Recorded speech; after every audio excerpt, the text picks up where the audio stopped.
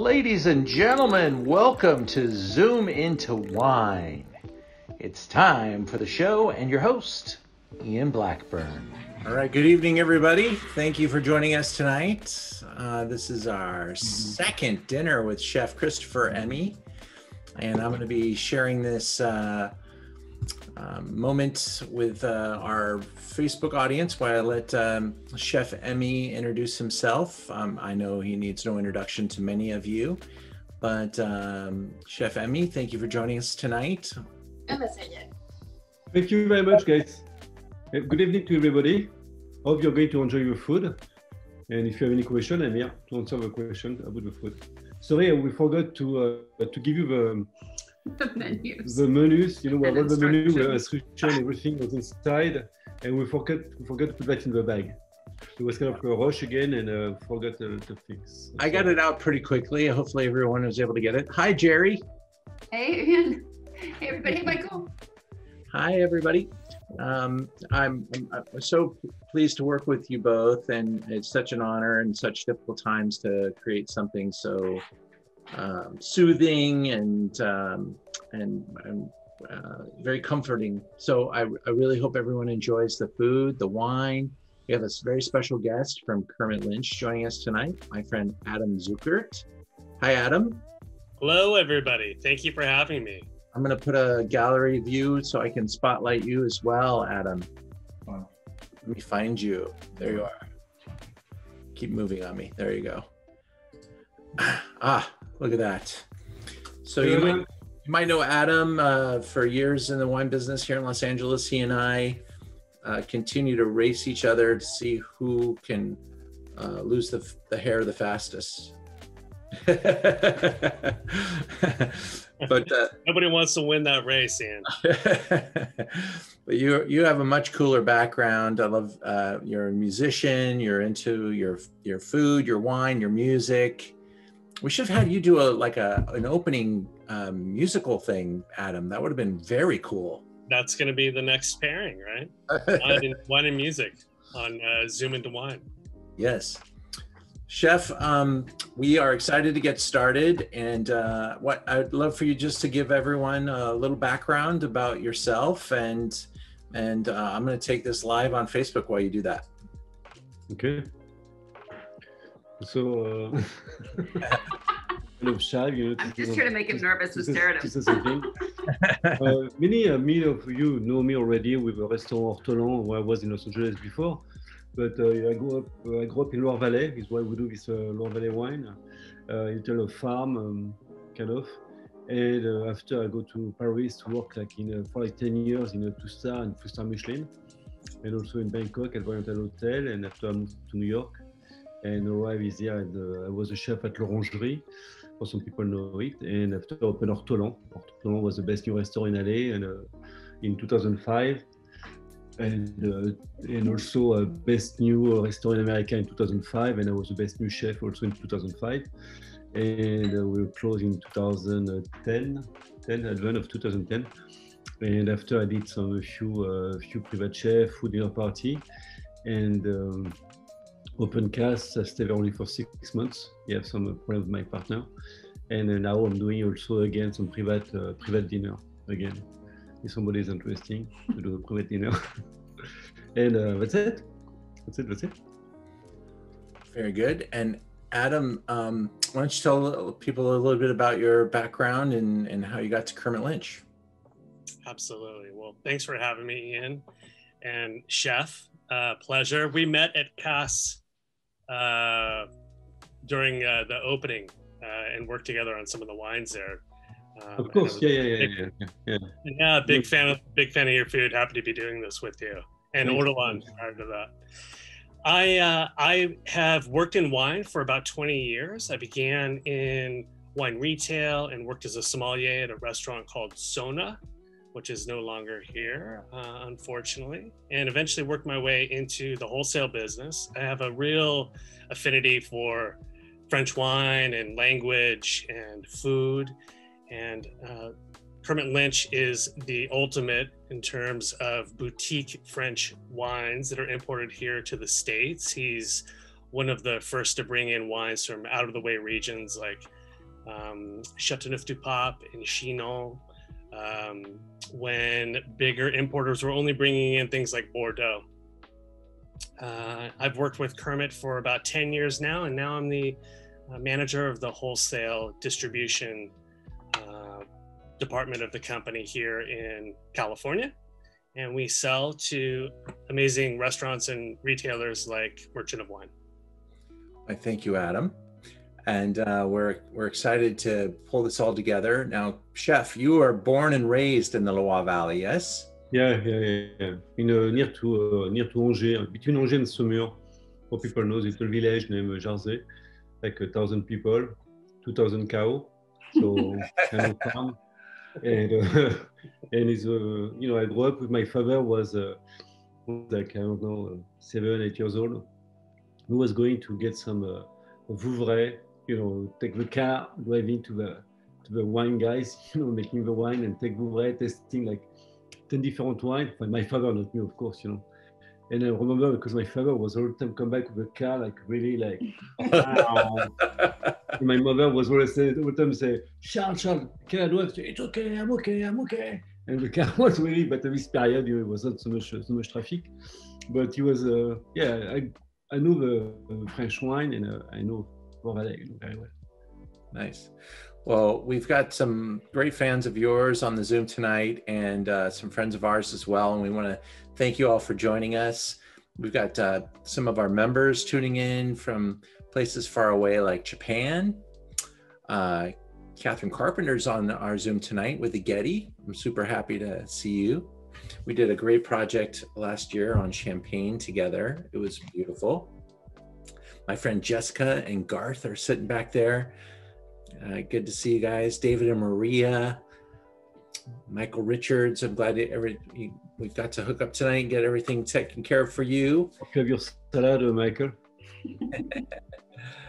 Let's see. Susan French, it looks like you're in good condition there. You've got everything you need. Yeah, we're doing great, Ian. Fantastic. Good. Well, I'm glad it's all working out. We like to challenge ourselves. We have some fantastic people zooming in from all over the place, and we sent wine in a lot of directions as well. And so we're encouraging you to ask questions, to use the chat box. We're gonna go all over the Loire Valley tonight. Adam, I'm gonna surprise you too, because we actually have a PowerPoint that will kind of help us a little bit, and it's in wine order. So just a couple slides about each wine to help you and me and to guide us along. But let's get started with our first wine, and let's toast everybody. Cheers to you. Okay. Okay. I better get a glass. I don't think I can drink it out of the bottle. I mean, you can. I did, but I better go get a glass while you guys are chatting. And why don't we start off, Chef, with the first discussion going to you. And the first one is a little gougère with some truffle and bechamel, and all probably warm up in the oven at 350. And it's little bite, when you work in French in like some Michelin star, it was like kind of like a little amuse-bouche we give, like in Taiwan, for example, in Paris. It was little things like that we give him sometime during the truffle season. So it's why I do something like this. And when I grew up, it was always something before dinner. Before when we do like a Christmas things, it was always some trépasse, and it was always some gougère. Of course, it wasn't truffle, it wasn't things like that, it wasn't fancy, but it was in remember a little bit my childhood, So it's why I'm doing that tonight, to start with the wine and gougère. Now, Adam, we selected for the first wine tonight to go with the Muscadet, and it's drinking great. I know I got the wines over to you, Adam. You're able to taste along with us as well. I was impressed with the small bottles that you've used and the packaging. They all showed great. Yeah, it's been working out really well. It's a lot of work, but we feel like it's working well. The vintners are actually telling me that the wine, I'm sending the wines to Washington, to Oregon, to parts of California, and they're arriving, and the vintners are saying that they're in really good shape. They're very happy with it. So we're kind of banking on that for a while. Hopefully the wine laws continue to allow us to sell wine by the glass for a little while. But we appreciate everyone tasting this first wine. And Adam, why don't you give us just a quick rundown about Muscadet and your feelings on it? Absolutely. Well, Muscadet is the name of the wine and the region where the wine comes from. The grape is actually called Melon de Bourgogne. And it's located, when we see a map, we'll be able to see, but it's on the western edge of the Loire, where the river empties out into the Atlantic. I think a lot of people here understand what the Loire is, but for anybody who hasn't been there or is interested in a little bit of facts here, you know, the Loire it's about a 300-mile stretch, this valley, this is a great map, Ian, from Sancerre and Puy-sur-Loire in the east, all the way past Nantes, which is the Muscadet region, and out to the Atlantic. You've got about 300 miles there. It's a very slow running big river, and that helps moderate the climate for vineyards to grow in such a northerly and cool climate, right? Paris is just north of here, and you're not too far from Chablis and Champagne when you're in Sancerre. These cooler climates result in grapes that retain a lot of bright, refreshing acidity in both white and red. And that is a real hallmark for the Loire. Muscadet in general, Melon de Bourgogne, is known for being kind of a rather neutral wine in terms of fruitiness. It does have a kind of lemon flavor to it, but really kind of that stony minerality. Yep, exactly. Thanks for circling that in. You betcha. Racy acidity, and it has a really kind of nice creamy texture. That's due to being aged on the lees for quite a long time. The lees are little bits of grape skins and yeast that have been exasperated, and they kind of make like a little kind of soft film at the bottom of a tank, or in this case, or a barrel. In Muscadet, it's very traditional to use underground glass or ceramic lined tanks. They're underground, they're very stable in terms of the temperature and in terms of moving. And they kind of stir the lees in there.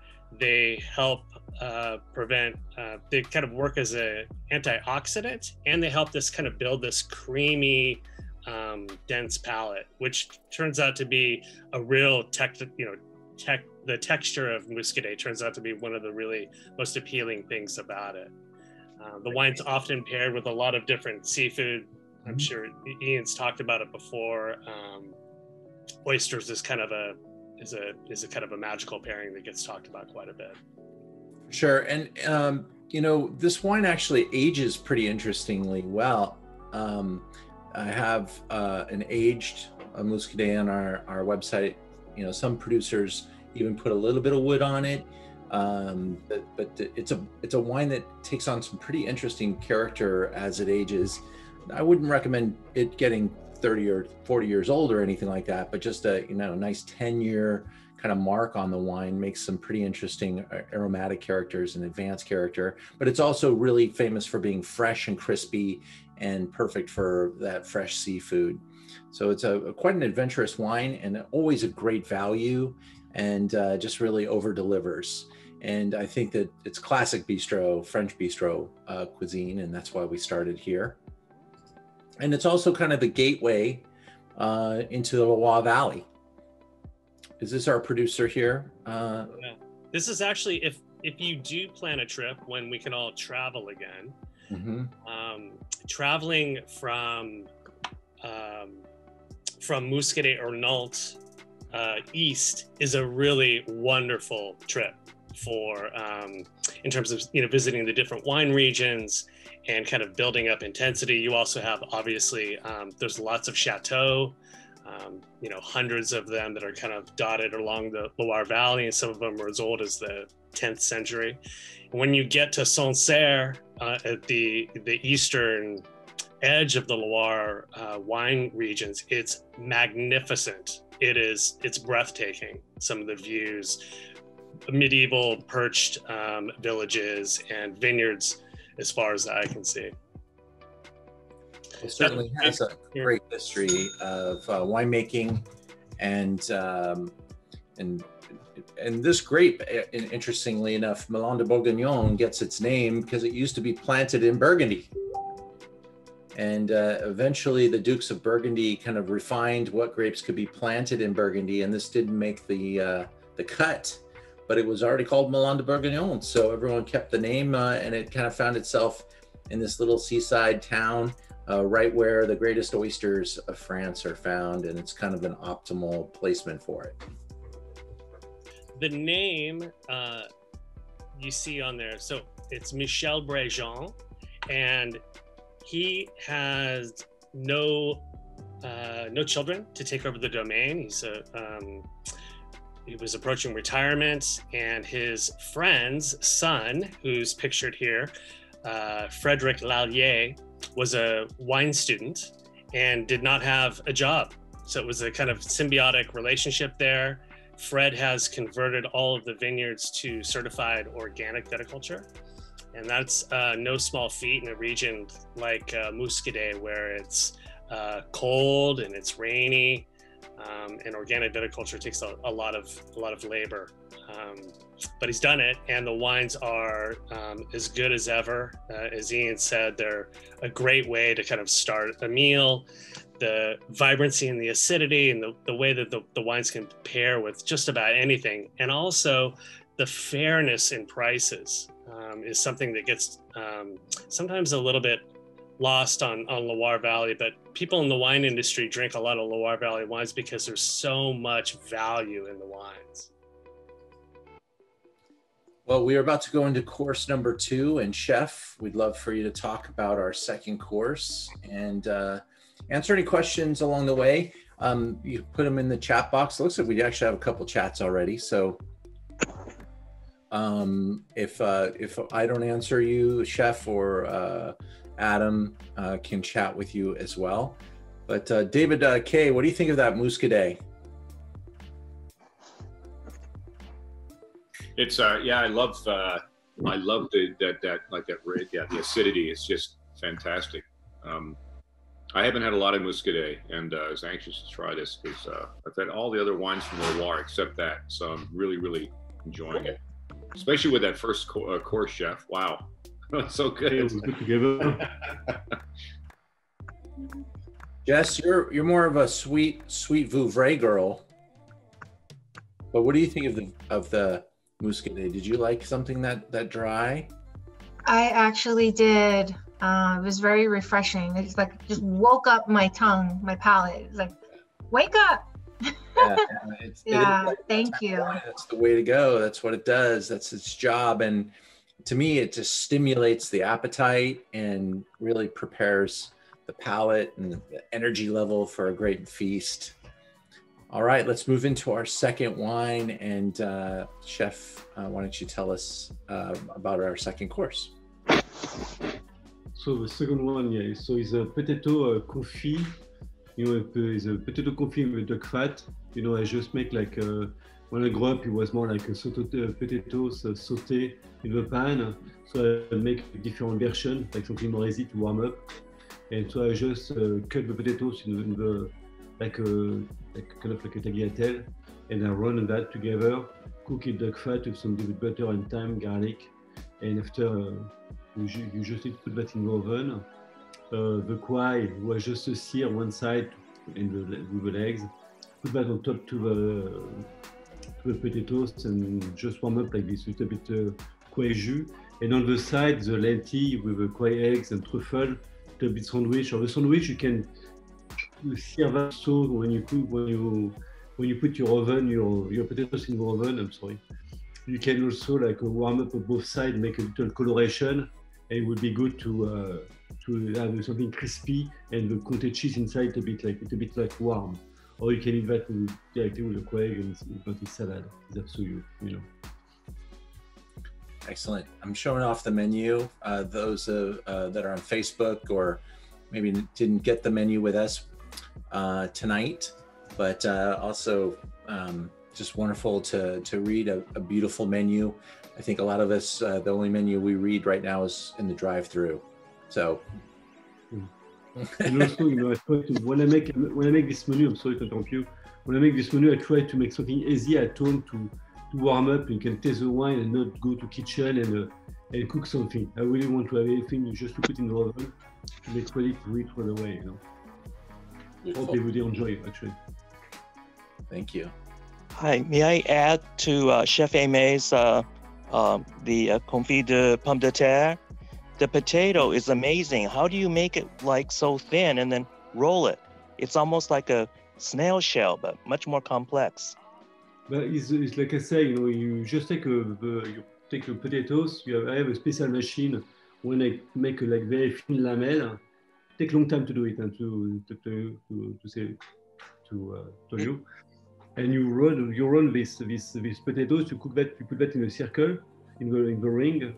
And you sear one side, you sear another side with duck fat, butter, and you know, when it's cooked, you take that away and you just warm up. It's very easy, but sometimes it takes a long time to do it. I think it's not easy because I mean the way it's rolled so tightly like that in such fine detail, that shows a lot of artistry. Thank you. Thank you so much. Absolutely delicious. Thank you. Anybody take a picture of their dish? Like to see how someone's turned out. I will confess I'm saving mine for after. Oh, look at Stacy. I'm gonna share. I'm gonna spotlight you. There you go. Hey Stacy. Hey Clark. Hi. Hi. Cool. You see, I It's don't know. hard to get the. I'm my mise en place. I'm not sure. Good. It was hot enough. Yeah, you put a long time in the oven to make sure it's hot. I just said to Clark, do you want me to warm it some more? So that is a good point. Because it's nice if you put some fleur de sel on top of it and some ground pepper. It's good. You give some peps. Yeah. Make sure it's hot, you know. Délicieux. Merci. Excellent. So delicious, chef. Delicious. Absolutely delicious. Here's my plating. That's a good shot. Look at that. There, that way. A student. I gotta blow that up. Let me go. Let's go there. Philippe, salut Karen. Right. Yeah. Oh my gosh. Come on. I mean, look at that sear on there. Oh my gosh, these potatoes. Nice I'm gonna presentation. eat very slowly. Hey, Santa Claus.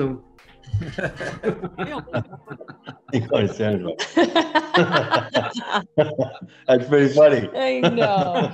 I call it a flavor saver. You know, once he eats, he's got little crumbs for later. It's a COVID. What's really cool with this dish is this second wine that Adam, you turned me on to this like, I don't know, 5-6 years ago. Fier Gris.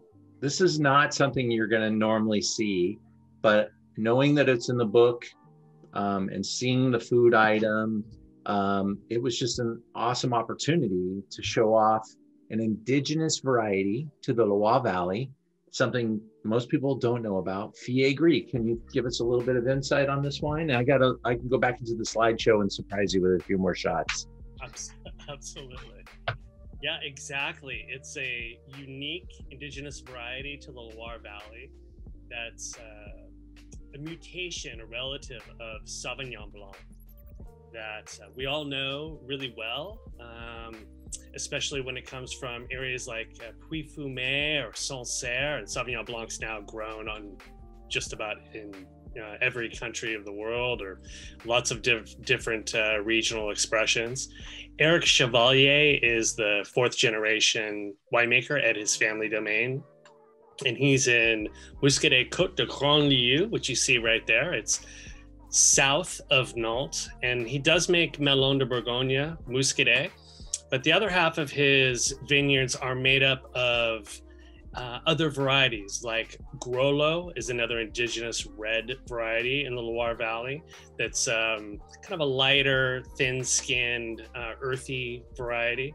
He has a little bit of Cabernet Franc, a little bit of Pinot Noir, and he has this Fillet Gris, which is really one of my favorite wines from him. It's a little bit darker skinned than Sauvignon Blanc, and it has a bit more kind of weight to the palate. Sometimes, Sauvignon Blanc is really known for having that herbal edge, the kind of pyrazine, as they call it. It's like a fresh cut jalapeno or bell pepper. And you have that kind of refreshing herbal element in here with racy acidity again, and kind of this, lean palate, but there's a little bit of weight in there, this kind of gunflint minerality that I love, and makes it really versatile for a lot of different food.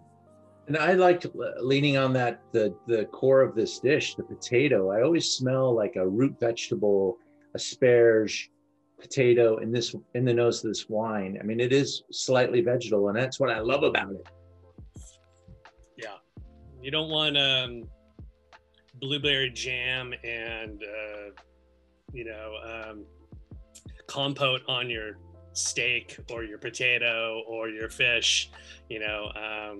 That kind of savory salt and pepper and minerality elements of wine, I think, are something that we really kind of start to get into more as we get farther down our own wine journeys, right? That's right. Less is more sometimes. Sure. And this wine, much like the last, has it's got kind of a similar winemaking profile, very natural fermentation, and also from certified organically grown vineyards as well. Indeed. The natural fermentation, for people who are interested in that, it's, the alcohol in wine, and I'm sure you've talked about this at a lot of your different events, Ian, but alcohol in wine is basically the conversion of sugar through the metabolism of yeast. In terms of, you create alcohol, you create a little bit of CO2 and a little bit of heat. And yeasts are kind of around us all over the place. Same with bacteria. Sometimes they're in the vineyard or they're in the cellar. And over time, they kind of build up their own population, especially in really old cellars, like a 4th generation Loire Valley cellar in Muscadet. And those indigenous yeast, it takes a little bit of time to kind of allow them to do their work in converting the sugar to alcohol. But you get something that's a little more pure and a little less confected than using a commercial yeast, which is super viable, and those are available for people who want to make wine anywhere. You can get freeze-dried yeast and kind of make wine in our backyard here in Silver Lake or anywhere where maybe there isn't a healthy population of yeast. But by harnessing kind of the unique yeasts that are available in the vineyard and in the cellar there, you're kind of enhancing the terroir of the wine.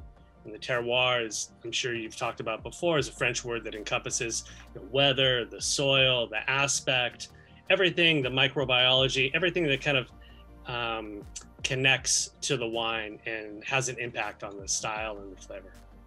Yes, and it's kind of like, this yeast selected these grapes, so it's the yeast of this grape, and so it's kind of a perfect dance partner. And sometimes it doesn't work out because of other conditions, things in the vineyard or next door neighbors or industrial parks down the street. They can influence the yeast in your vineyard. But when you have your own ecosystem and the yeast are able to develop themselves in this ecosystem, they're typically the perfect yeast for your place and for your grape varietal. Indeed. All right. Well, we're cruising actually, and we're moving into our third course. Is everyone ready for that? Want to make sure we don't push you too fast.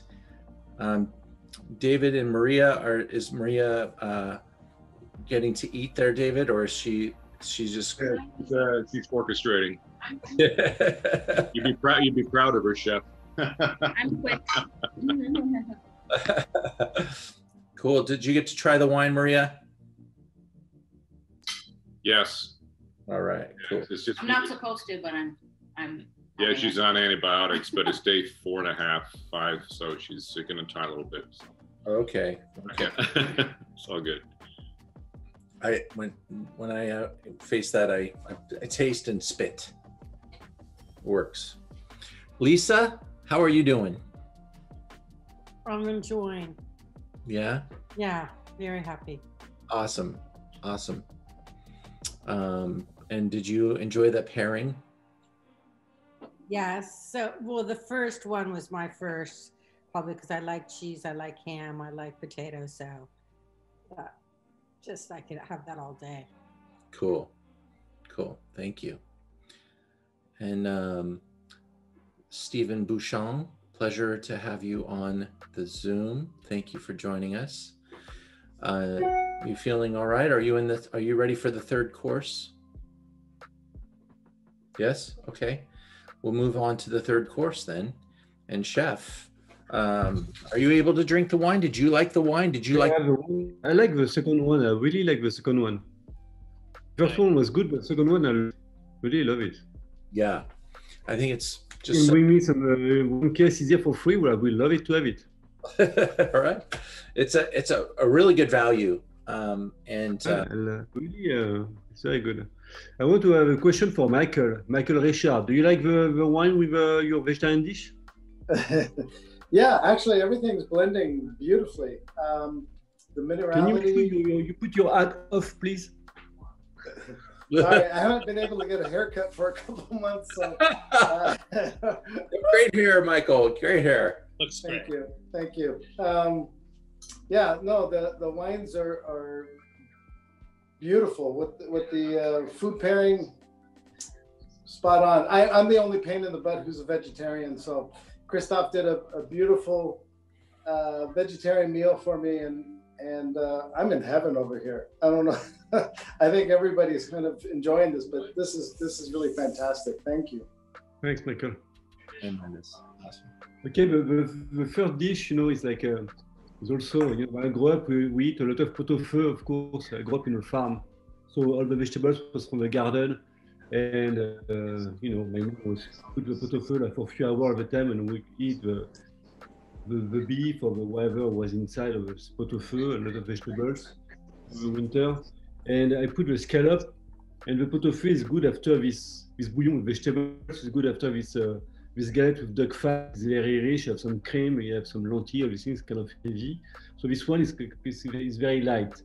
It's very pure. It's no fat. It's nothing. And the scallop, I think, go together with this bouillon of pot-au-feu. When I was at Restaurant Laurent with Robuchon in Paris, he was putting this scallop with a string in the pot-au-feu like that, and people was taking the string like a beef à la ficelle, but with a scallop. And together, I think it's good. It's light, it's tasty, and also put some fleur de sel on this scallop at the end, and I think it's very good.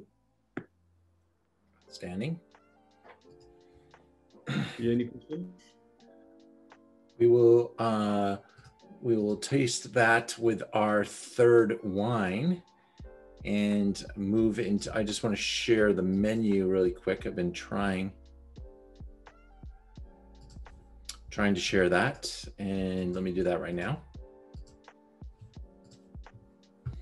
Those of you that are unable to indulge with us, it's the third course, the bouillon de pot de feu with winter vegetables and no, pot au feu. Pot de feu.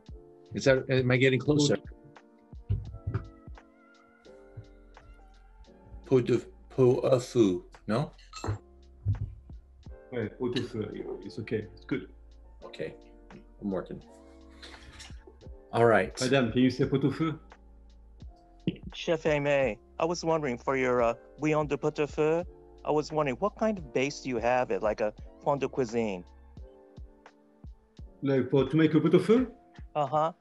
Your version, it's very light, has a slight sourness as though they might even have white wine in it, but I'm not sure. I take a big piece of beef, you know, like forget the name in English term of this meat in English, but I just cook for a few hours with you know, the carrot, the celery, bay leaves, cloves, onions, leek, and you cook for a long time. After you pass it, you make reduction a little bit of your bouillon, and other vegetables like you have you know, asparagus, carrot, I think, forget what you have inside, and I cook it also inside.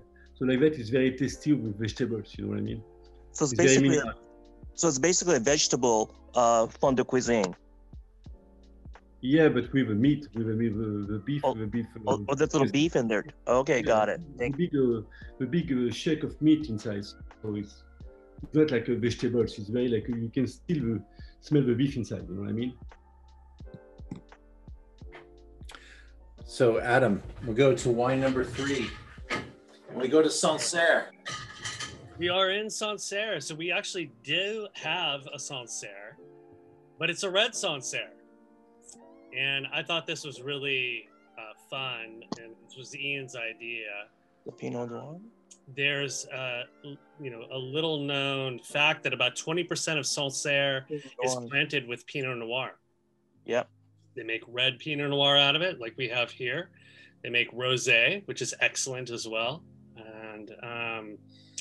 And back prior to phylloxera, which was an aphid that kind of destroyed a lot of vineyards in the 1800s, there was a lot more red Sancerre planted in the region, Pinot Noir planted in the region. This is from Michel Reverdy. His family goes back to the 1600s in Sancerre in a village called Verdigny, and I think you can see it on the label there a little bit. This is a view out of his cellar door looking at the town of Sancerre from Verdigny. And he produces this wine sustainably, grows the grapes sustainably, and ages them in oak barrels for about a year. And you get a little kind of vanilla, smoke, baking spice from that oak in there. And, you know, there's Pinot Noir that's grown very famously in France in Burgundy. Bourgogne, yeah. Which is the kind of end-all be-all for Pinot Noir. But Sancerre has a really unique expression, and it's not unlike a lot of the Loire Valley wines that we've talked about.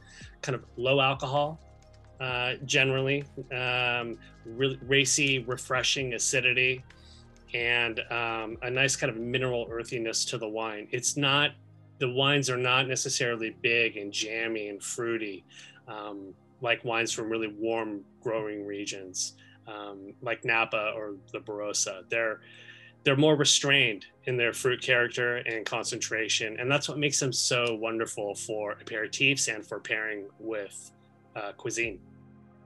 As Ian's got up here, there's a lot of white chalky limestone soils there. There's other, you know, pebbly, stony soils in Sancerre.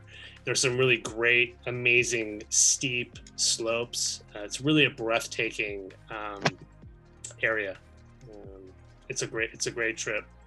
It's a great place to visit. There's some of the winemaking, fermentation for 2 or 3 weeks. Pumping over is a winemaking process where you take the must or the fermenting juice and you pump it over the pumice of skins. And just like in a lot of table grapes, red grapes they're red on the outside, the skin, but the flesh and the juice is white. So it's that pumping over and the contact with the skins that extracts the tannin and color to make it red. Even this is still, you know, this is medium to light in terms of color extraction. It's aged in 400-liter barrels. The larger the barrels, the less the impact of the wood on the flavor of the wine. And after about a year, he racks it and bottles it unfiltered. when you bottle the wine unfiltered, you're essentially, you have to be very careful for stability reasons to make sure that the wine doesn't re-ferment in the bottle. But when you filter a wine, especially if you filter a wine too much or to an extreme level, you can sometimes filter out some of the flavor and aroma. And that was something that's been really important to Kermit for a very long time. He did a lot of side-by-side tastings with vignerons and producers with a bottled, filtered version of the wine and an unfiltered version of the same wine. Sometimes it's not necessarily apparent right at first. Sometimes it is. Sometimes it takes a couple of years for certain wines, that especially those that are meant for aging, to see the difference later on. There's a tendency for a lot of people to, they don't want to see the maybe a little bit of sediment in the glass and the stability issue that I talked about. But if there's an opportunity to bottle the wine unfiltered, especially reds that are dry, where there's stability, meaning the wine kind of going off or having faults later, that's less of an issue there. So bottling it unfiltered and unfined often gives you a little bit more flavor, a little bit more aroma. You're not risking taking any of that away. I really think that, and I wonder how many of you, have ever tasted a Pinot Noir from Sancerre. And even if you have, I don't think I've ever had one that is so juicy and so voluptuous and really got so much to offer right now at this point. And this has, great concentration and fruit flavors. And I really think that there's a movement in Sancerre with these producers often sending their children to work down in Burgundy to kind of bring back some of the techniques. But these wines used to be so austere and so, un-Burgundian-like. And yet this one, I would have a hard time keeping this out of Oregon in a blind tasting or, something like that. It's just really got some wonderful fruit definition. And I think it's quite likable. And the price point is remarkable. So one of my favorite little values. And everyone that's on this Zoom tonight, after we're done, gets a very special offer on all of the wines that we're tasting. And you're going to be remarkable. You'll be amazed at the value that we're able to pass on in this wine. Excellent. Yeah. Great stuff. How is the food working out with the wine? How was the scallop? Delicious. Chef Aimé and Ian and Adam, we just wanted to say thank you so much for organizing this. Stacy and I are longtime fans of Chef Aimé's, and we've also invited our friends David and Allison to join this evening, and they're down there. they're waving there. I also just wanted to note that Stacy gave me this dinner this evening for my upcoming birthday because when I was 20 years old, I lived in the Loire Valley. Not only is the Loire Valley known for its great wines, but it's also known for being the most pure French in France. And so I was about to embark on a university program in Paris or in France. And I was sent to a language institute in the Loire Valley to study because it is the most pure French. So it's really lovely. At that time when I was 20, I was like biking around to various chateaus and vineyards, tasting some of the great wines, and that was my first introduction. But it's so lovely to revisit the Loire Valley with all of you, and just wanted to say thank you. Thanks, Clark. Thank you so much. That is a wonderful story. Thank you for sharing. Happy birthday. Hey, bon anniversaire. Merci, chef. Hey, Brooksy Voss, thank you for, look at that, chef. Come on. How are they doing? Sorry? How's Brooksy Voss doing on the presentation there? They got the camera on their dish. I don't see it. Wait. Oh, you have to change screen maybe They're on the next. Okay, so easy. Okay. There we go. Wow. Sorry, we're a little slow at the cooking. Did you put some fleur de sel on top of it? Yeah, we put a little. Okay, you put fleur de sel. Good. You see, it's good, no? It's light. It's very good. It's Everything's fantastic. smells terrific. Thank you, chef. Thank you, guys. Thank you so much. Thank you for sharing. Yeah, I'd love to hear anyone else have any comments. Hey, Ian, it's amazing how good this Pinot Noir goes with this broth and this. I would have never have paired something like that. I mean, I wouldn't have thought of it. It's hitting everything. It's just so damn good. So thank you again. Yeah, That's great. The acid is such a good dance partner, right? Let's see. I want to make sure we got everyone else. Anyone else want to make any comments before we move along? And I don't want to push things too quickly. I don't see François. François, what do you think about the wine? Here you go. Francois had another thing he had to do, so he wanted to support. He took the food, but he has another event, so he'll have to get back to you. He'll have to get back to you tomorrow.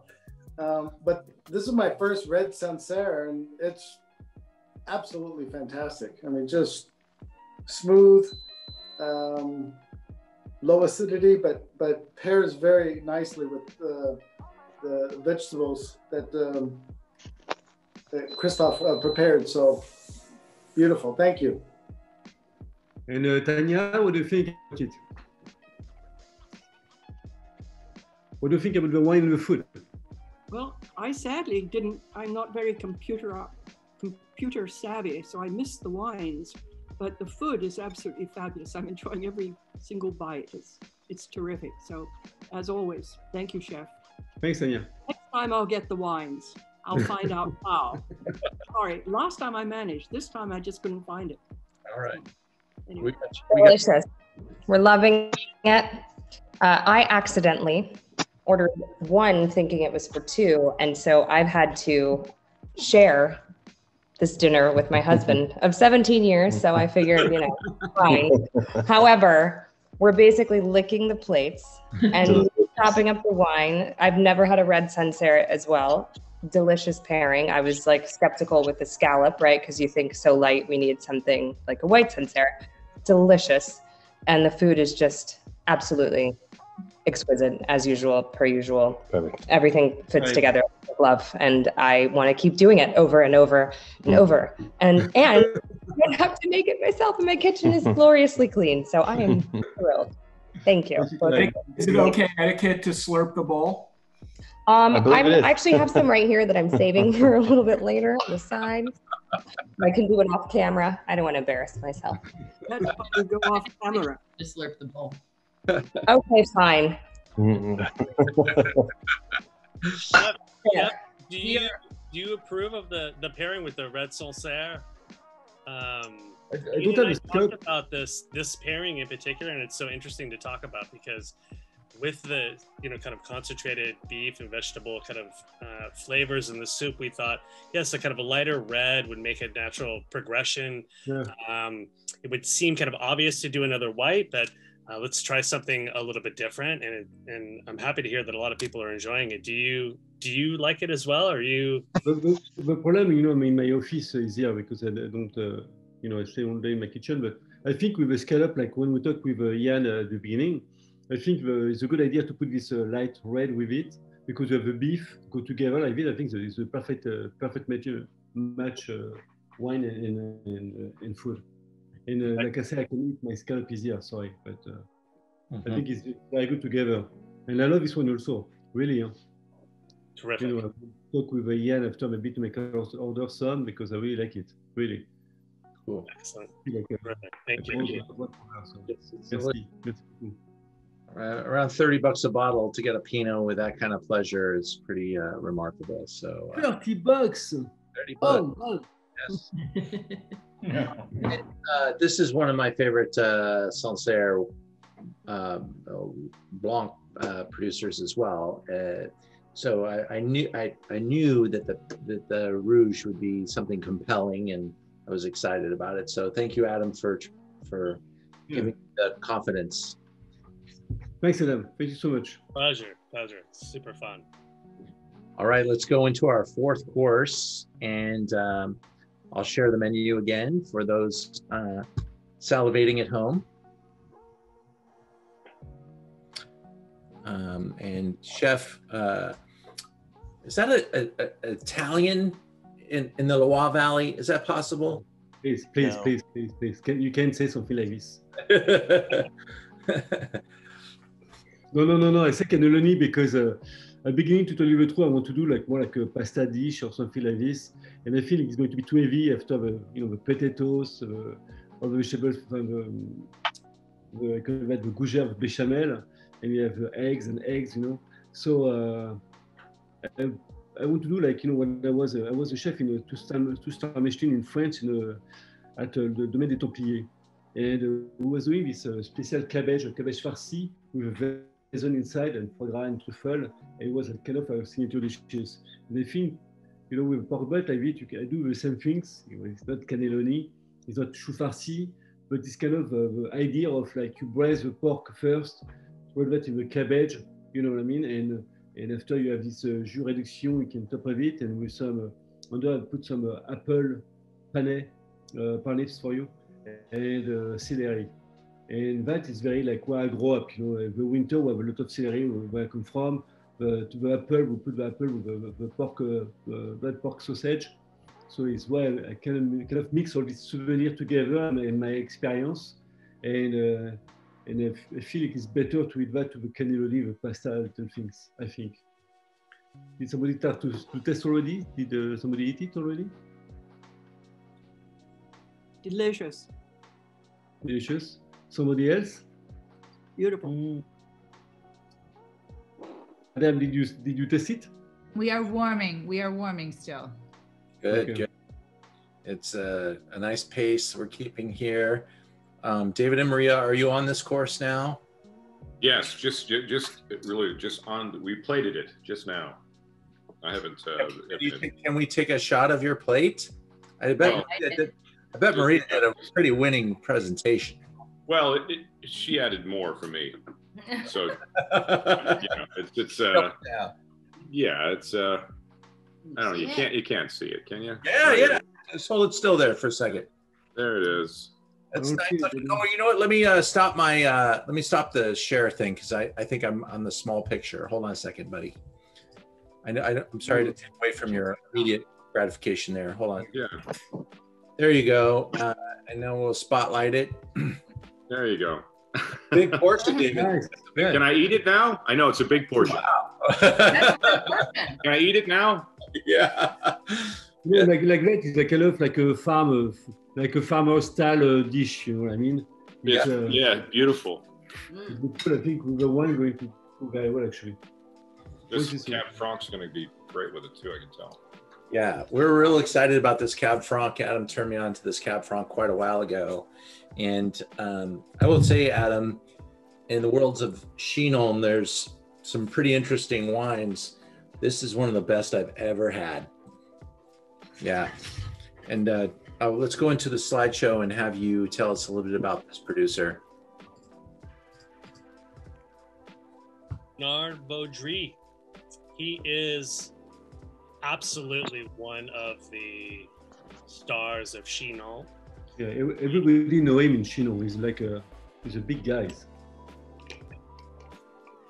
He studied in Burgundy, and because land in Burgundy is very expensive, making Chardonnay and Pinot Noir.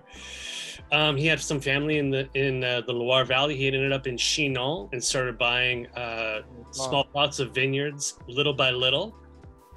And now he has 5 different single vineyard Chinon that he and his son Matthew produce. They're all from unique vineyards with a different soil type, a different aspect, a different terroir, if you will, and a little bit different élevage, maturation. So some of the wines are matured in concrete, Some of the wines that are meant for a little bit more aging, like this wine from the vineyard called Clos is aged in oak barrels, and you have that other kind of dimension of flavor and texture. We talked about oak flavor in the Sancerre Rouge, but also oak, aging wines in oak develops the texture a little bit differently too. You have a little bit of oxygen that penetrates through the oak barrel. With red wine, it helps solidify the color, and then it also kind of gives you a little bit more breadth on the palate. If you taste a wine that's aged in stainless steel, or only maybe no aging, very little aging, next to the same wine in oak, the wine in stainless will be much more primary, fruity, maybe even kind of floral, and a little bit more kind of crunchy in terms of the texture. The oak helps kind of build this breadth. It's kind of a silky texture, and a nice kind of not only the textural dimension, but the aroma and flavor too. So this is this Clos this is a great slide that Ian has here. It's this very steep slope towards the top of the côte, top of the hill. Mostly kind of a tuffeau yellow limestone that's famous in the Loire Valley, mostly in Vouvray, and mostly south-facing exposure, so you get a lot of good sun exposure there. More sugars, maybe a little sweeter. Yeah, it's got great definition, and that nose is insane, man. This has just got, I mean, so many cool things that are coming to the top of the glass. Now, Chinon is Cabernet Franc, and it is a funky grape variety, but this is just, I mean, the nose on this thing is just breathtaking, and I couldn't imagine it with that dish, and I can't wait to try it later. And as Ian said, Cabernet Franc is it's really the great red grape of the Loire Valley. We have Pinot Noir in Sancerre too, and there's some other red varieties, but Cabernet Franc in the Loire, kind of grown in cool climates, has just, they really work well together, and in different appellations. Chef, I'm sorry, we don't have Semur Champagny or Anjou Rouge closer to where you're from, but Chinon is not too far. And there's other villages like Bourgogne that are also equally produce equally dynamite Cabernet Franc. All the Baudry vineyards are farmed organically. This is a lovely shot here, Ian. And for this wine, it does age in oak barrels for about 12 months. Most of them are older, so you get very little kind of, not a real kind of oaky, toasty, vanilla, obnoxious kind of flavor. It's just an accent, both flavor, aroma, and texturally. So this is a wine we can drink now. This is 2016, but you can also age this wine, keep it in the cellar, and drink it over time. It will develop more tertiary flavors, that kind of leather, tobacco, as some of the primary fruit kind of fades away. Hey, it's kind of a smoky little bit, no? Smoke, like a smoky little bit, no? The taste is like a little bit smoky, like a smoke, no? Yeah, a little bit. Yeah. Yeah. Well. I get a lot of graphite, gunmetal. There's a lot of forest floor, mushroomy tea. Yeah, tea, yeah. Yeah, sous-bois, that kind of piney underbrush, that kind of damp earth. Some of those things sound funny when you're kind of talking about a consumable product, but again, I mean, really, it's just grapes, because it's just grapes. And compared to some other New World wines, I love New World wines too, but where it's all fruit, it's only fruit, or it's only fruit and oak, having this dimension of smoke and these kind of pine needles and the forest floor and the earth, that's the hallmark of a really amazing combination of the grape and the site and the winemaker. using everything to the best of their ability to bring the most complex wine together in the bottle. My bottle is singing, and you know, when we poured these, one bottle we poured yesterday afternoon. I think that's the one I have, and then the one we poured this morning before we sent out the deliveries. But the bottle I have from yesterday, it's like perfect decantation.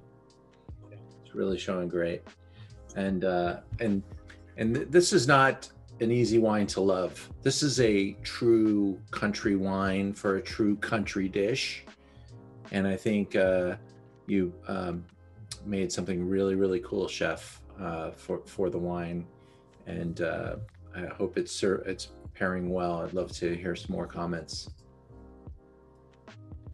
And Adam, this wine, what's the maturity of this wine? Like in 10 years, 15 years, like really the best of you can touch with this wine to drink it. It's like, you know, I would say between 10 and 15 years of age. Yeah. 10, 15 years.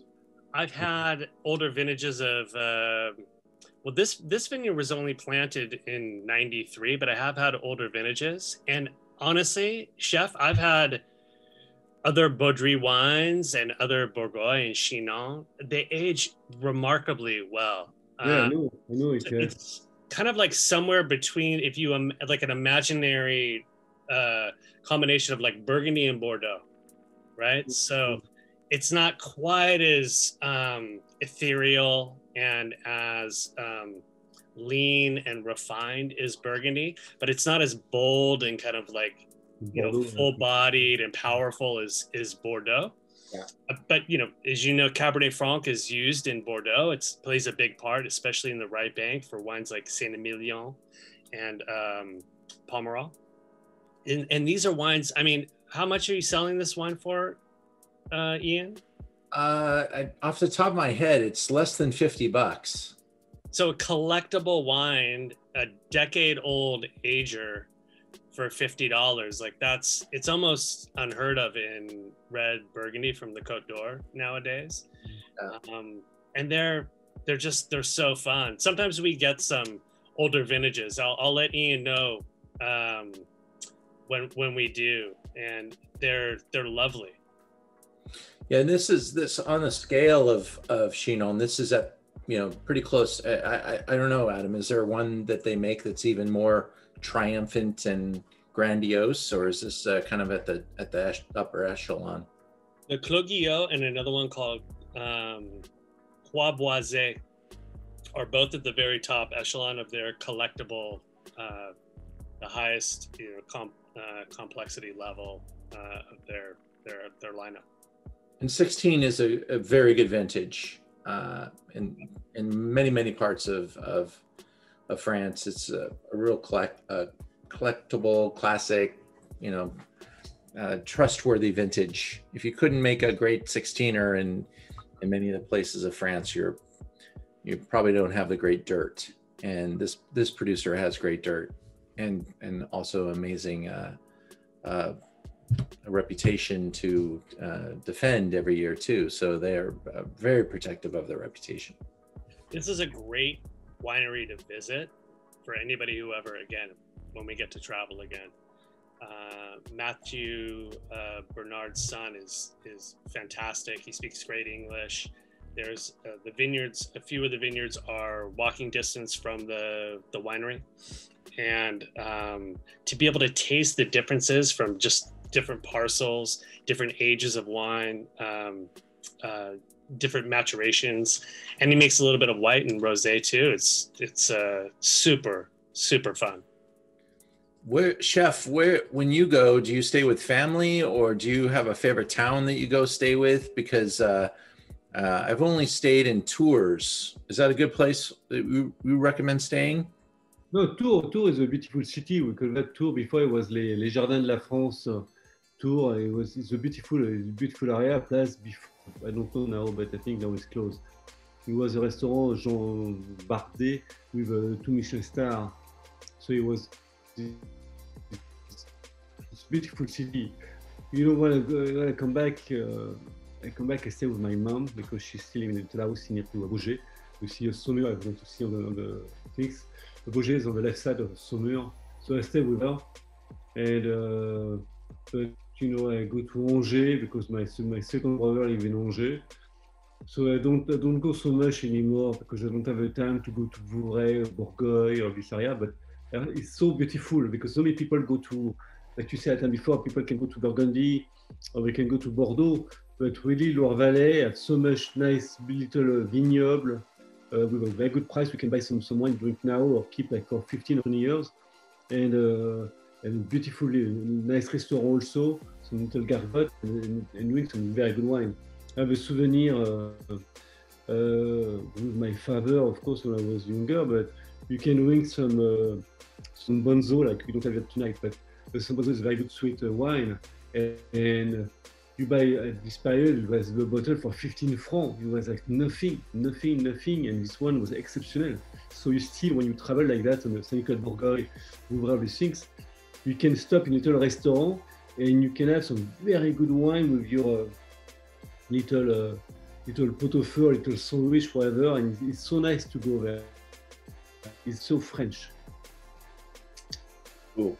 Yeah, you can actually take the TGV, I think, to Tours, and from Paris, it's a stop. Yeah. It's like 1 hour and a half, I think. 1 hour, 20 minutes or something. Yeah. Fantastic. Well, we will go into our dessert course, and we planned to talk a little bit about Chenin Blanc. And I think this was the moment for Chenin Blanc this past year. I've seen incredible interest in the grape variety. I've had some amazing wines at amazing prices, and we've got 3 of them for you to try with the dessert. And it's kind of more of a shotgun approach rather than a single bullet. So we want to see which one you prefer and be able to taste all 3 if you can. But covering a lot of land, a lot of ground with this flight. And we're going to start actually with a pretty generous little wine. And why don't we start actually with a discussion of the dessert itself. Chef, why don't you tell us what we got? The tart is just a sweet dough, like a pâte sucrée, with some chestnuts, some orange segment, and some pea, of course, Port d'Anjou. You can find that here. And I make some little crème d'amande. And I use the crème d'amande. Usually I use more like eggs and cream to make like kind of like a clafoutis. But because we have the end of January, and January for us in French is a galette des rois. And galette des rois we use some almond cream to make a galette. So it's why I put that inside the tart. And I think these two together like that is like very winter, like chestnuts and orange, And pear, I think it's very the taste together is very good. And plus, when I was a kid, I grew up with my mother was all the time make clafoutis or tart. It was like a weekend with my 2 brothers was eating like 4 to 5 tart every weekend. So it's why I want to make the point to make a tart tonight. Fantastic. Did anybody get into dessert already, or maybe you started off dinner with dessert? Well, I did both. I started with a bite, and now I'm just having it with the meal. It's absolutely delicious, Chef. Thank you. It's thank you so much. I was at your wedding. What was the name of the vineyard that we had dinner at for your wedding? It was in Saumur. It was champagne style, metal champagne. It was at the forget now. Mince. You have to put it in the chat box when you figure it out there, Chef. Because I would like to remember, because that was fascinating. Ask the yeah. Adam is in Saumur. It's like a metal champagne, like a mousseux thing. What's the name of this thing? It was very good. It was very nice. It was like Tanya was like 40 people when was there. It was very nice. Beautiful. Wow, beautiful. I forget the name. Sorry. Go ahead, Chef. We will now pair the dessert with. So the incredible lineup of Chenin. Unless there's anything else you want to say there, Chef. Ian, I don't have the name in front of me. I have a 5, 6, and 7. What's the difference? What was the 5? Was the 6? What was the 7? I will tell you. Yes, sir. Sorry. Yes, we'll get there. Let me pull up the right slide. Okay, here we go.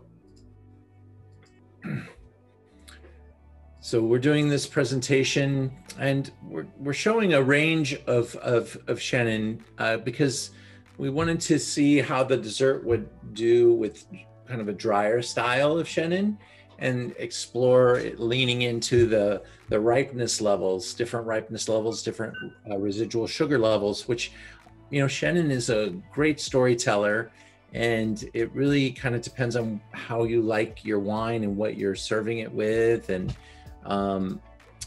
so we kind of cross a large number of genre here and in the spectrum of Chenin. And we start off with this wine. Adam, tell us about this baby. So this is a bit of a tongue twister, but it's Jaunière from Janvier. It's how it's pronounced. So it's Coteau. This is very good. Yeah, in this instance, we are north of the Loire River, and we're in kind of one of the cooler mesoclimates in the Loire Valley. It's 100% Chenin Blanc. Chenin Blanc, interesting, like a lot of these wines, is rarely blended.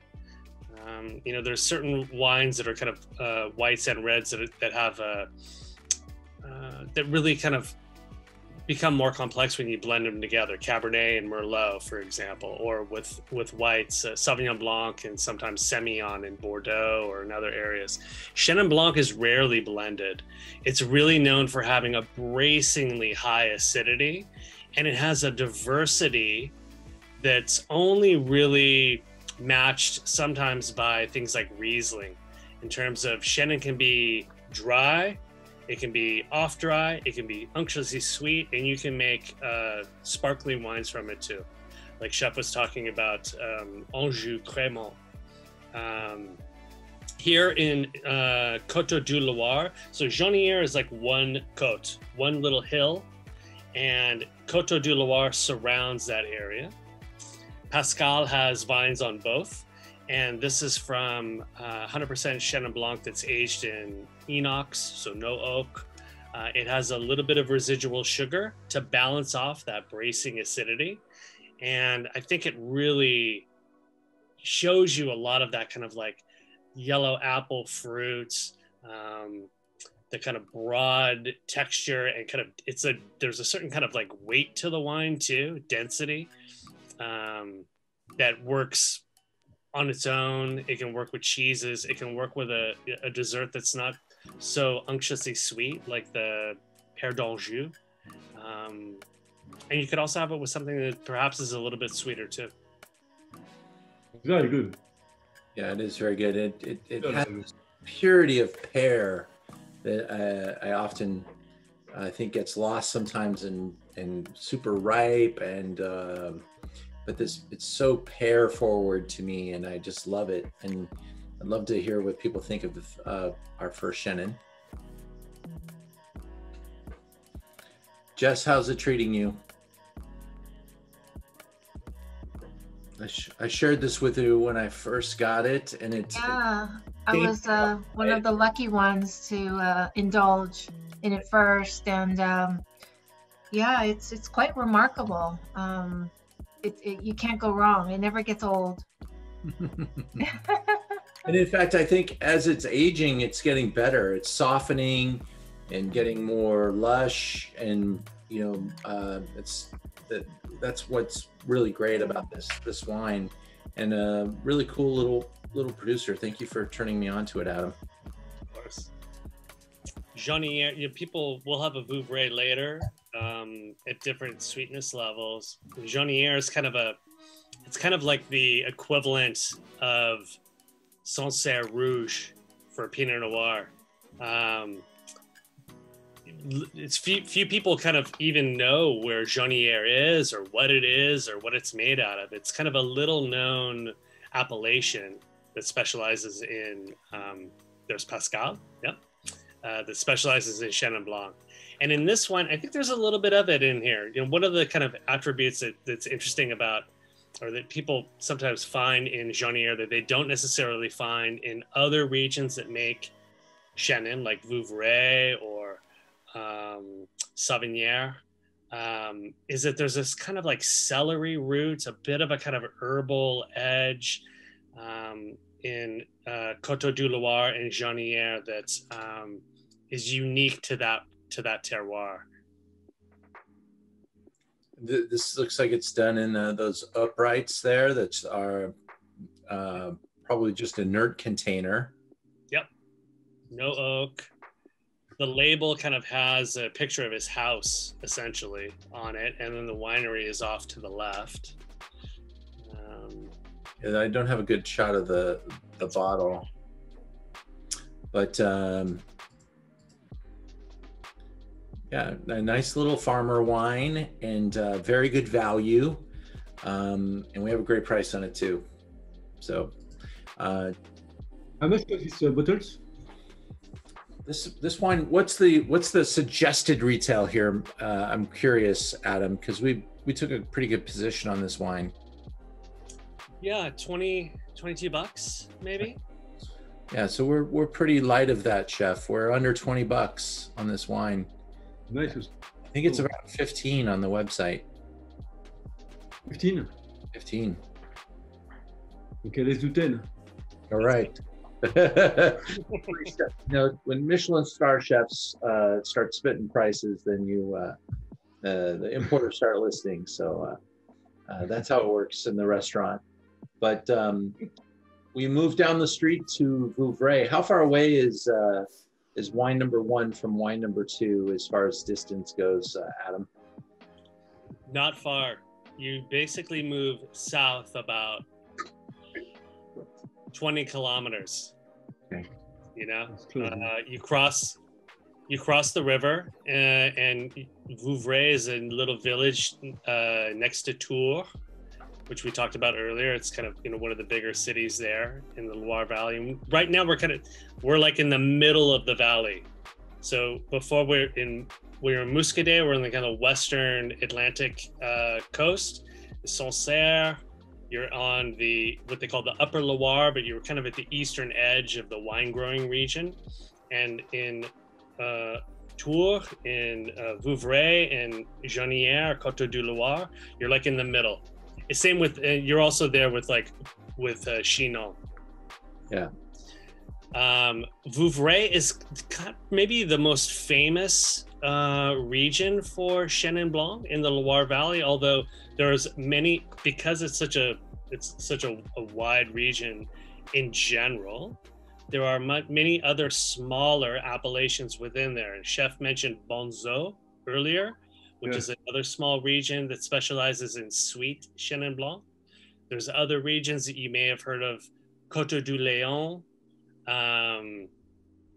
There's Savennières, which is right there near Coteaux du Léon, but it specializes in dry Chenin, specifically dry. And then Vouvray, which really embraces the versatility of Chenin, and you can have sparkling Vouvray, which is made in a champagne method. You can have Vouvray sec, dry, which is legally under 4 grams per liter residual sugar. You can have demi-sec, it means half dry. You can have Moulu, which is like sweet. And you can even have further kind of sweetnesses to that. There's one called Liquoreux or Doux. And we're gonna have a Moulu after this, but this is interesting enough too. In Vouvray, you don't necessarily have to use those sweetness designations. This is a wine from a family producer, second generation now, Céline Champelou. She is lovely. If you ever have a chance to go and visit, she's really, really wonderful. Very excited about their vineyards, their winery. that she's taken over from her parents. Her husband makes wine in Chinon, and so they're a bit of a dynamic duo in winemaking, white and red. And she makes the whole gamut, as I said, sparkling, dry, and off dry and sweet. This wine has just a couple of few grams of residual sugar. It's almost imperceptible with the bracing acidity level there. And it has a lot of the character that Chenin Blanc is known for. We talked about obviously the acidity and the kind of density, but flavors that kind of range from pear and apple to apricot, kind of other stone fruit. There's a certain kind of like woolly, kind of moss, almost kind of savory character there that is once you kind of pinpoint it and you kind of like, yes, I get that. And it's got a really kind of appetizing finish too. Adam, I think we made the right call here because the first wine had that residual sugar, but doesn't have quite the acid that this wine has. And I think the wine has almost identical residual sugar, but the acid level is just so much brighter here.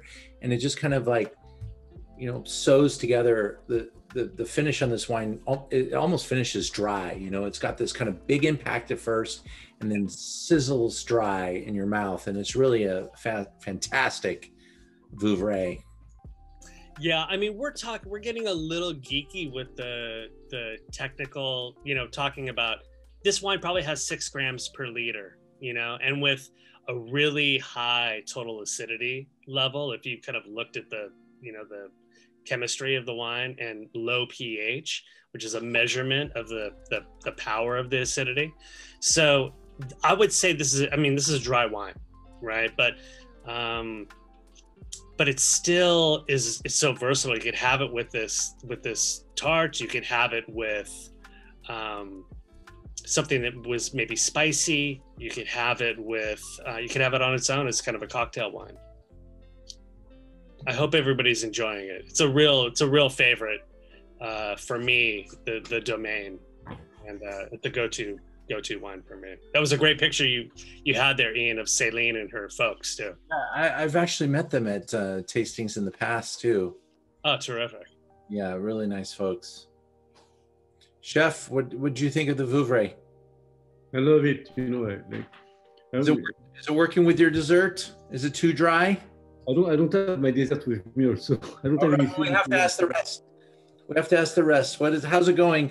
Is it too dry? Because we're going to go into a wine that's a little bit more hedonistic and ripe, and see if you think that which one of the Chinon works perfect with the dessert.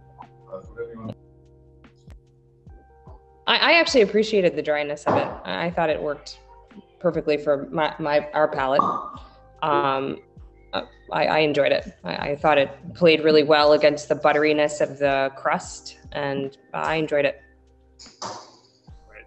Excellent. Did you have a favorite there, Jess? What's working for you? Exclamation marks. I love that. Should be on your t-shirts. Oh, yes, absolutely. Or just have a license plate that says Vouvray. Yeah. You are a Vouvray girl. I also just want to say to Kieran, if that's how you pronounce your name, I love our palate. I love that it's like when you become a couple, you develop one palate.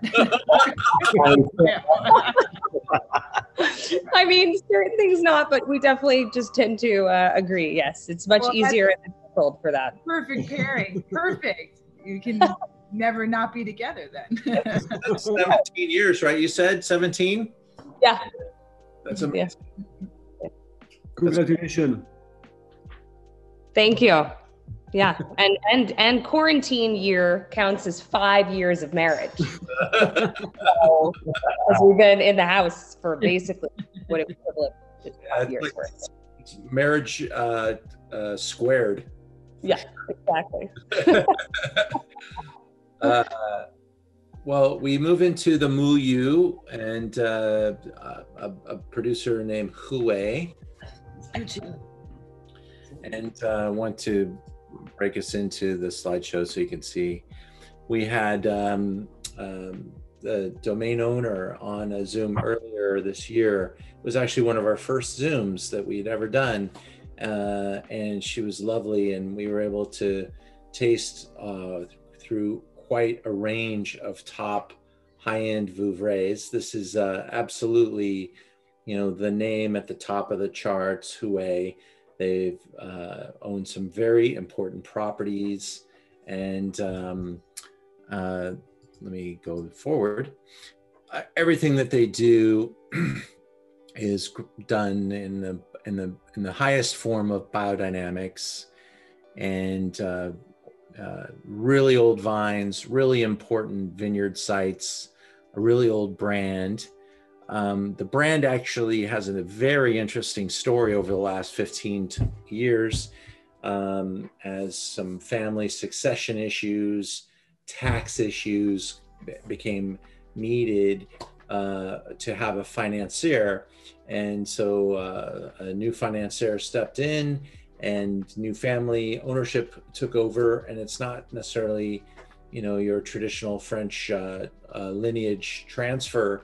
And so the brand has kind of got this new moment to kind of reprove themselves. Oh. And a lot of things are working against them and for them. And it's a fascinating story. If you're really geeky into the wine story of Vouvray, you might learn more about what's happening at Houet.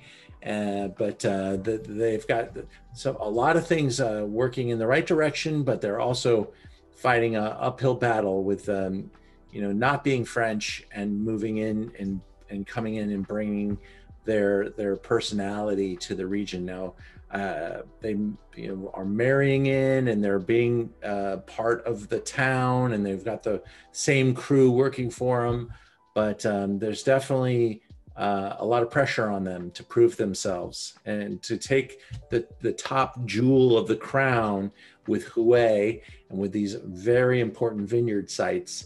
Everyone's shooting at them. And so far the wines are getting amazing scores and reviews. But this is Sarah Wang. She's the new owner, and this is the transfer of the ownership from the former family. Adam, you've been very kind and incredibly insightful on the brands, but this is not a brand that Kermit Lynch imports. It is just a famous wine of the place and represents a really important style.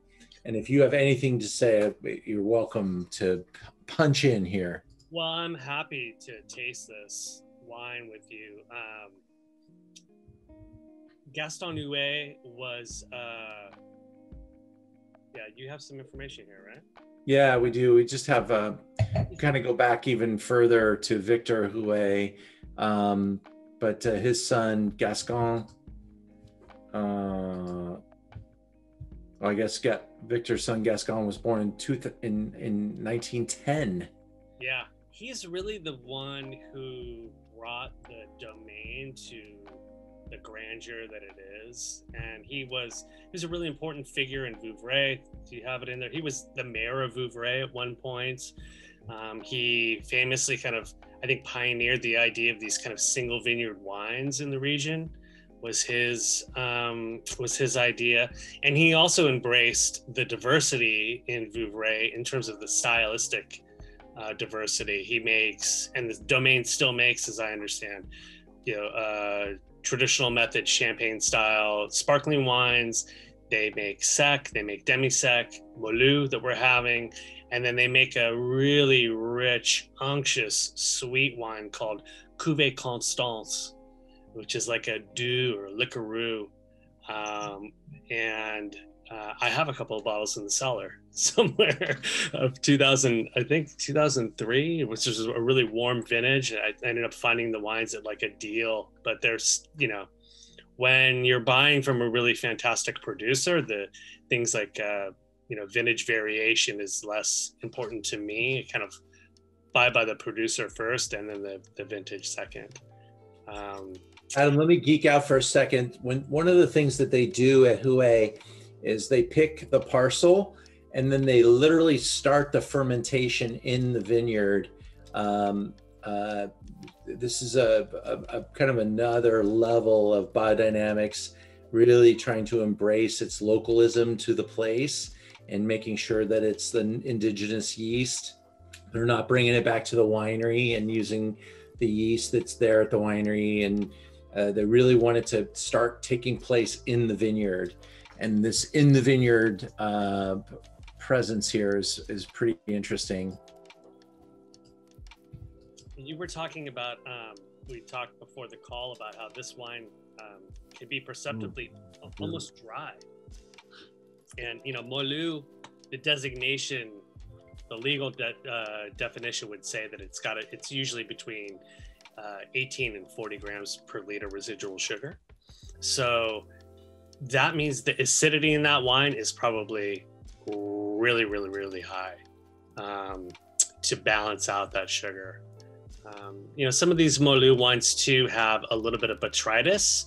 It's that noble rot that's famous in Sauternes and in Tokai, and it gives us added dimension of kind of saffron or burnt sugar, marmalade to the wines.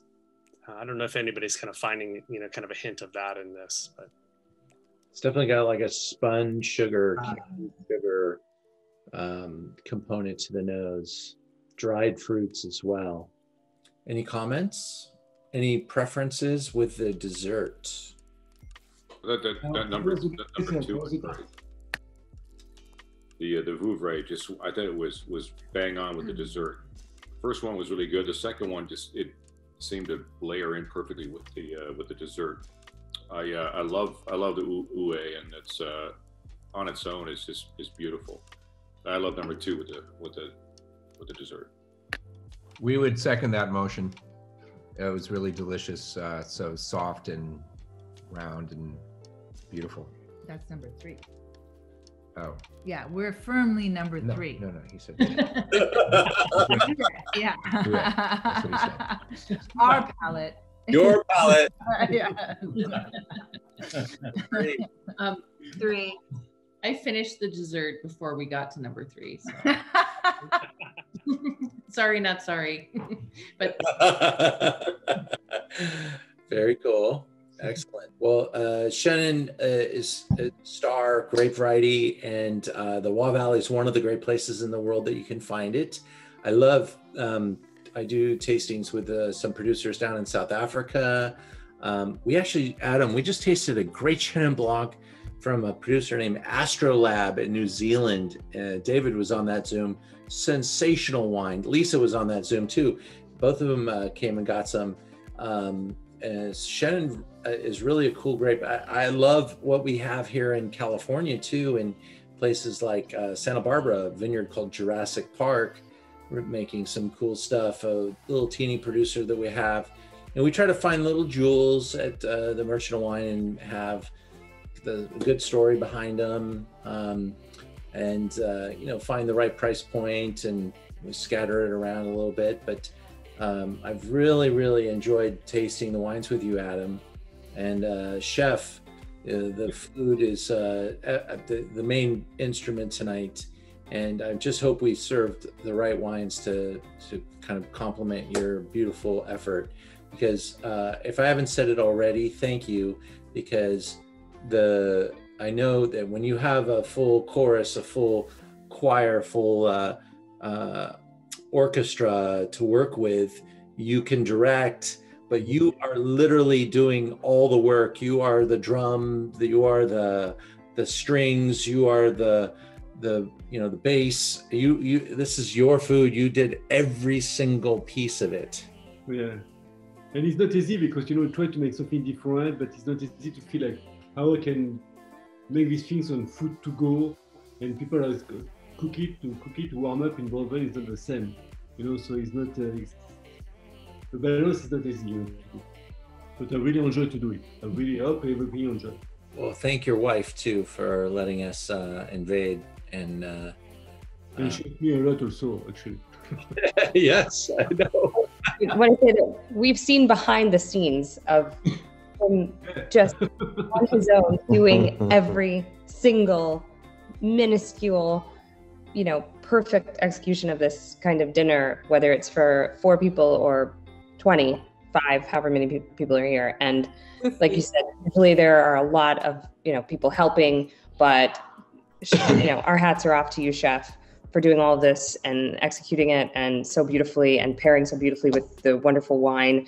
It is not an easy task, and it's always perfect. This whole concept of what you guys have arranged is actually super special. We've been looking forward to it since the first one. Yes. So and we're gonna say next time, can we do Chef Aimé and a Chateauneuf de Pape? Somewhere mixed in there. Nice. Would be very nice. I love Chateauneuf du Pape also. See? Okay, that's all. We will leave you with that. Bravo, everybody. It's been fantastic for real. You're here, chef. Yes. Thank you, Adam. Thank you, Ian. Thank you, everybody.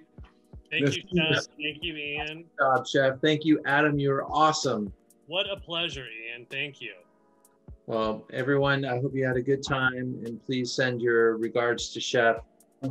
We hope to be back to do some more things with you. I will share a little commercial with you at this time, if you don't mind. So we have a lot of cool things going on. We went from being able to be an event producer to being a Zoom event producer. So we still are finding our way a little bit, but we have this super cool calendar at zoomintowine.com. This Saturday night, we're in the Loire Valley with a phenomenal brand, started by the former winemaker of Louis Jadot in Burgundy. This is Jacques Lardier's brand called Resonance, and it is unbelievable. We're gonna have 2 great Pinot Noirs from Oregon. Next week, we're in Portugal with a Portuguese wine importer being on the Zoom to help us learn all about great wines of Portugal. And it's not your port wines. We're talking about Vinho Verde, and we're going down to Alentejo. They make some wine in Portugal? Oh, for sure, chef. They do. They're coming after France. These are wines that are definitely trying to become something to celebrate on a daily basis. And these are wines that sell for like $20, chef, and they're getting 93 points, big scores, low price points. We go back to France for a really cool tasting of Bordeaux with a Bordeaux importer. And we're going to talk about the smell and the taste of the place. And we're going to send 6 wines blind, have you taste them, be able to talk about which one you prefer, and then maybe guess which one is from which place. It's a really fun way to learn. He's an expert on these chateaus. Some of them are 1,000 years old, and we're going to have a really cool tasting of Bordeaux. Next week, we have LA Kings hockey legend Jim Fox, also a student of ours for 10 years ago, probably went to law school. One of our product called Law School, Learn About Wine School. And Jim Fox is now the broadcaster for the LA Kings. And he started a wine brand many years ago called Patiné. It means to have skated. And it's the coolest thing ever because that's a hockey puck around the outside of the bottle. And he makes 3 really awesome Pinot Noirs from different top vineyard top growers. And his winemaker is going to be on the Zoom. His mailing list is going to be on the Zoom. This may be the biggest Zoom we've ever done. He is quite a smart and detailed guy. And we've got so much support coming in. We got people signing up from New York to Texas. And it's going to be really fun tasting. Valentine's weekend, we do wine, cheese, and chocolate. We already have 50 people doing wine, cheese, and chocolate with us all over the country for this weekend. A great little Valentine celebration. We're going to do a Screaming Eagle versus the top scoring wines of the past couple of months. Wines like Amuse-Bouche from Heidi Barrett, 98 points. Realm, 98 points.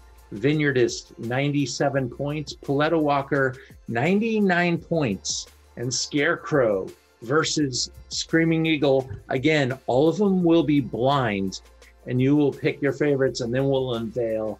It's a super fun way to taste some of the greatest wines in the cult We call it Cult Wine, California Ultra Luxury Table Wine.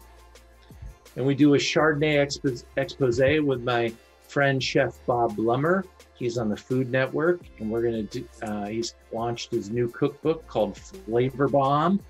We're gonna do a little risotto with Chardonnay, and we got 3 rocking Chardonnay examples from Kongsgaard, Census, and Sabraja.